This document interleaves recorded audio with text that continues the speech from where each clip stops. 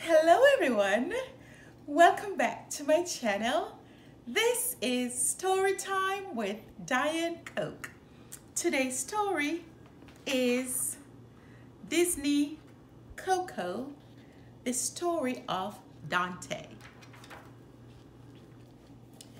Miles away from the nearest town sat an abandoned farm.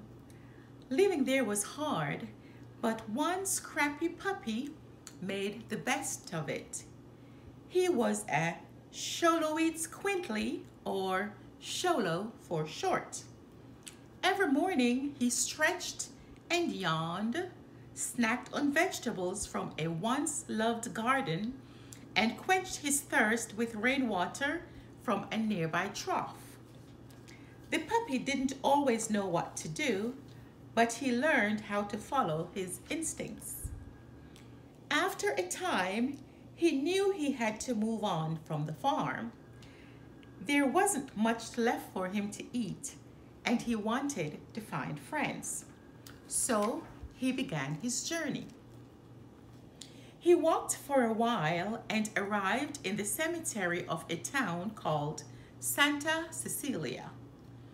The day before was Dia de los Muertos, and the townspeople had left quite a scene behind. The Sholo's nose led him to hidden treats and treasures. There were so many things to see and eat that the eager puppy didn't know what to try first. Once the puppy had filled his belly with delicious food, he settled under the boughs of an oak tree. He was ready for a siesta.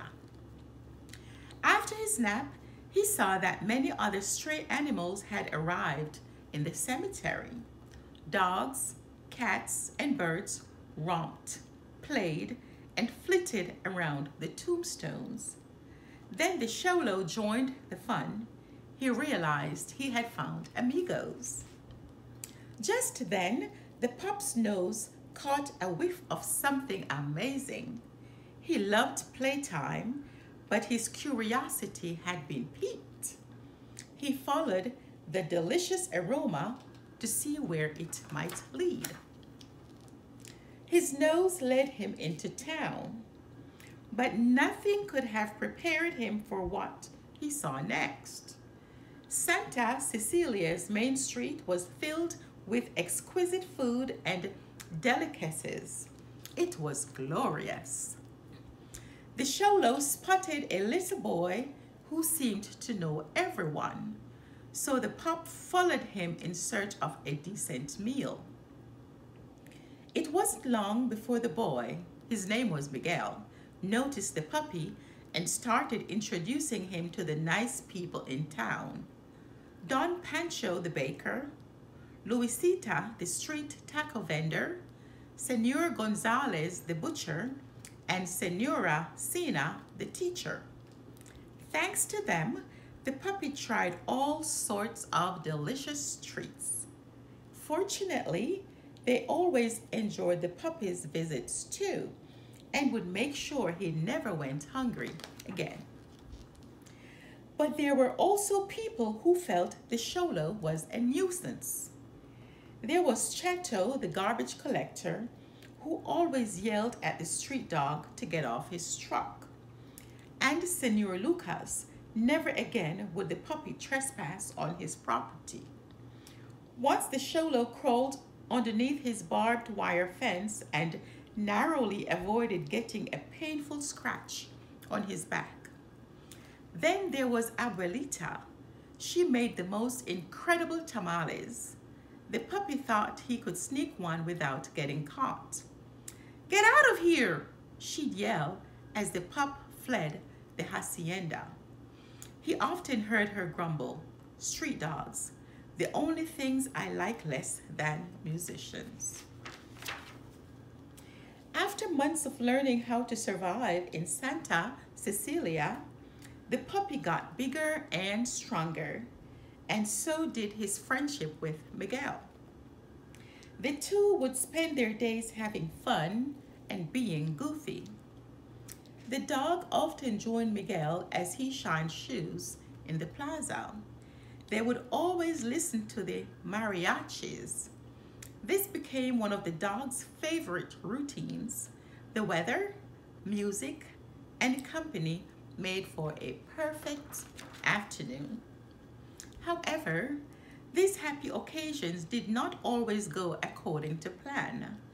If Abuelita saw Miguel with the Sholo, her sandal would go flying. The dog would run away to keep from getting hit. The Sholo knew he shouldn't follow Miguel home after times like those. So he would sneak back to his haven in the cemetery and look forward to his next encounter with Miguel. One morning, the Sholo awoke to the beautiful sounds of a guitar. He followed La Musica, hoping it would lead him to his amigo, and found Miguel in the shade of a tree. The dog stayed with Miguel while he practiced his music. A few days had passed since the visit under the tree, and the Sholo missed his friend. He realized that Miguel was the best part of Santa Cecilia. He'd risk just about anything to be near him. The dog usually followed his nose, but this time he followed his heart. And what he found was a warm embrace. "What are you doing here?" Miguel laughed as the Sholo licked his face. "I know you're not my dog. You belong to all of Santa Cecilia, but everyone needs a name. I'm going to call you Dante, okay?" Dante thought his new name was perfect. The end.